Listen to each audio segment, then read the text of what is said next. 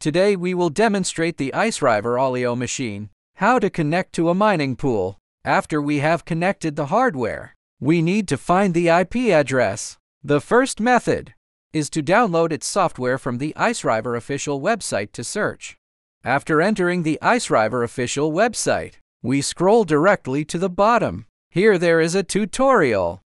Then download this batch processing tool. Choose the language version, Chinese or English, as needed. After downloading, we open the folder. Because I already have it installed here, so I will just click to open it directly. After opening the IceRiver software, under Miner IP, we click the plus sign to add. Modify the correct beginning part of an IP address. For example, mine here is 10.7.7. Then click Save. Click Scan to scan.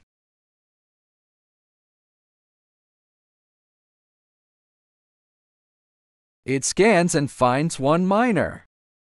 This is your miner's address. We can directly click to open it. Username is admin. Password is 1-8. At this point, we have successfully entered the IceRiver backend. The second method is to find your IP address through your router's backend.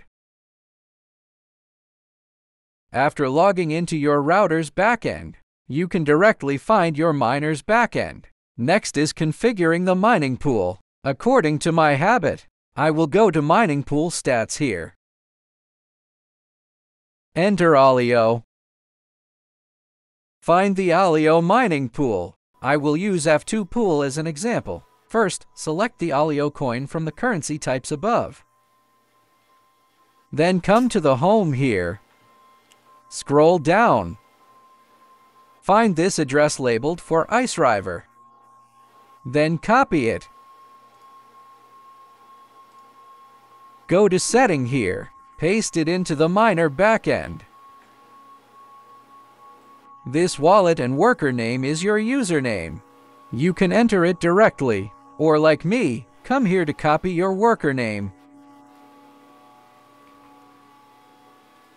After it, you can add a dot, and then add a note for your machine name. Then copy these three together as well. Then fill in any password.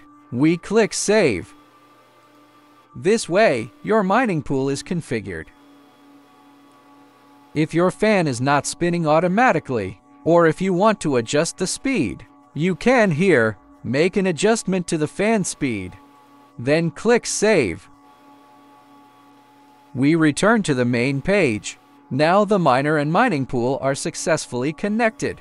We wait for 15 minutes. Then check the mining pool backend for the hash rate results. The above is the tutorial for connecting the IceRiver A2 miner to the mining pool.